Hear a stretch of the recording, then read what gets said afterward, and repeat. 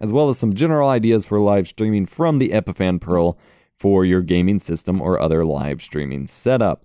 So let's jump right in.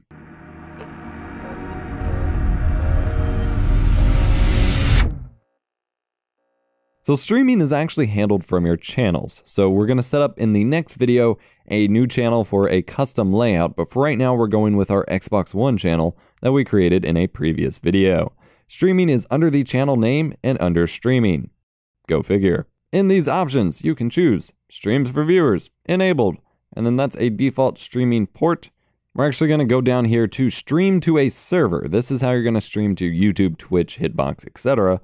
And under publish mode, you're going to go to RTMP push. Now you can also upload an XML file, which may work for certain websites such as Live Sportscaster, and I believe YouTube may even let you do that. We're going to set up a couple test streams here real quick, actually. So I'm going to go down to my live streaming platform. So this, we'll hit YouTube first.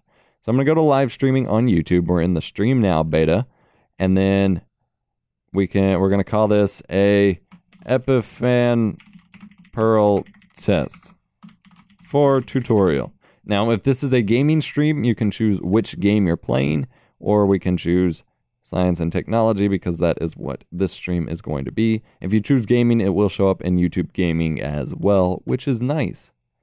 You're gonna open up, we're not gonna go there yet. So stream options, enable DVR so that YouTube automatically uploads it, but we can also tell the Epiphan Pearl to automatically save it as well. Make archive unlisted when complete.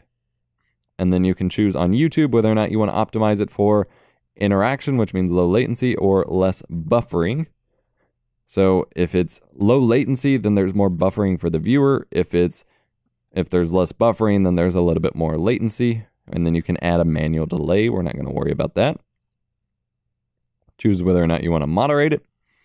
Choose whether or not you want to add cards to it, which is nice.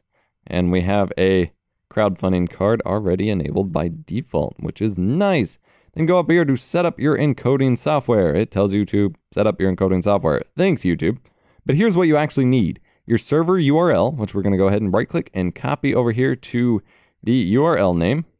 And then stream name should be your stream key here, stream name key. Now you never want to reveal this to anyone, not anyone ever. If you do, you need to generate a new one because anyone who sees this will be able to stream to your channel and event. And this applies to YouTube, Live Sportscaster, Twitch, and Hitbox. If they have your stream key, they can stream to your channel. So you want to generate a new one if you show it to someone, but you really want to make sure that you just don't show it to anyone.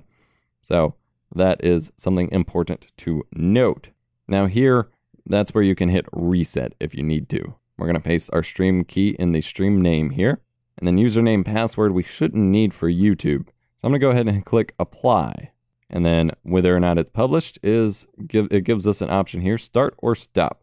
Now, while we're streaming, we can also tell it to record. So we're going to go ahead and tell it to start streaming, enabled.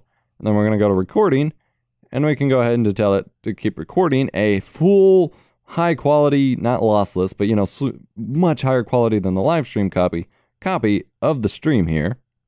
Now, unfortunately, my subscribers are seeing my stream as well, which is unfortunate because I wanted it unlisted, but I don't seem to have that option for that anymore. Actually, if I go to advanced settings on the YouTube stream, yeah, there is an option. There might have been an option to make it unlisted there. That's okay. You can see YouTube detects it. It says it's starting receiving your content, and to get ready as the preview will pop up in a moment.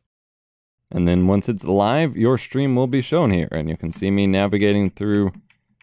Well, after a short delay, you'll see me navigating through the Xbox menu here as I just keep holding the down button.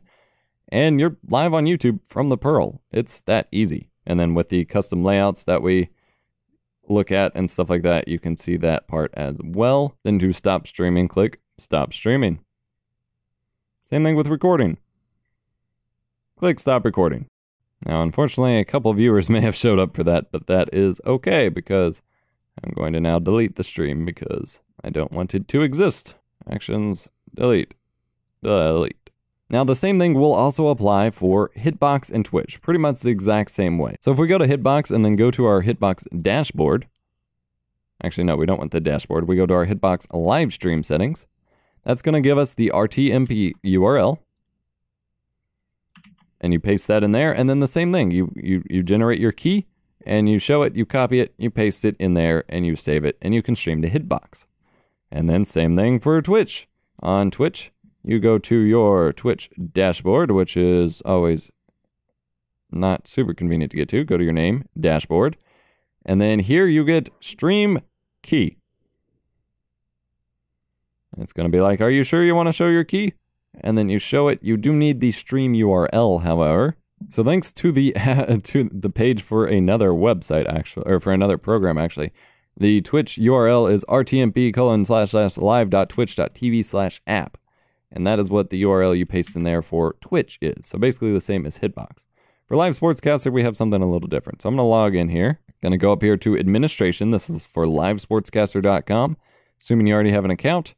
I'm going to go to clips. We're going to make a new clip, Boxcast live streaming. And then you put in your Boxcast event URLs information into the Live Sportscaster clip.